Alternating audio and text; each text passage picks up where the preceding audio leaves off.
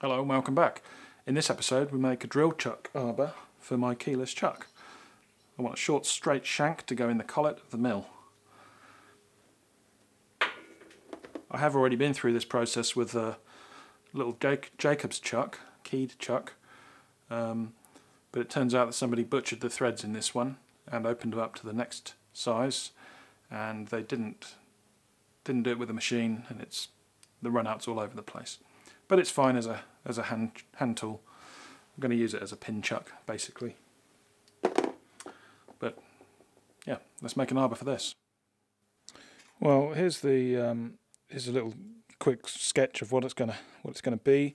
This is some D2 tool steel, which is quite a high chromium content steel. It's quite tough. It's almost a stainless steel. We may or may not heat treat this later.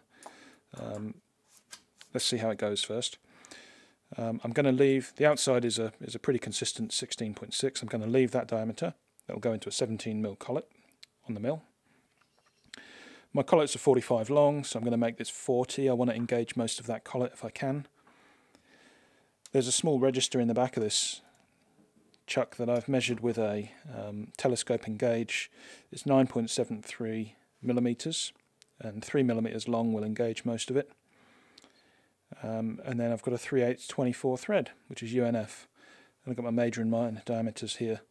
I'll have a little bit of a lead in and a lead out at the minor diameter, and that will help me know when I'm to size, because I don't have any thread wires. And if this overall projection is about 17mm, that will suit this quite well.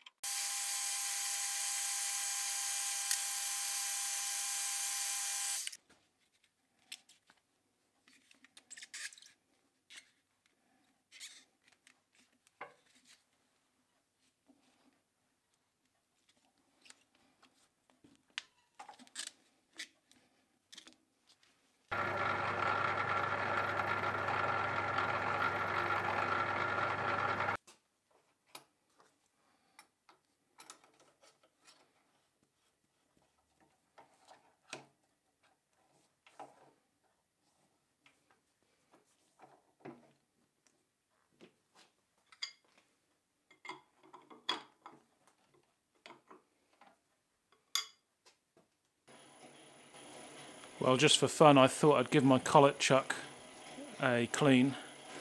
Cleaned it all with metho, cleaned the collet nut, cleaned the collet, blew it all out with air, and measured the inside of the collet chuck taper, and I saw about between 2 and 3 tenths, depending on where on the taper I measured. And I didn't index the run out, so I don't know if that causes an axial problem. Anyway, after cleaning it all, putting the drill chuck back in, I'm seeing, as you can see now, I'm seeing really slightly under 2 tenths, maybe 18, 2 thou, sorry, maybe 18 tenths, 1.8 thou, somewhere there. And I just looked up the spec for if I were to buy a brand new Albrecht chuck on a straight shank, the run out spec is 1.4 thou. So for this old chuck, which says made in West Germany on it, which makes it several decades old, for it to be 2 thou, I'm running on a shoestring here, so yeah, that will work for me.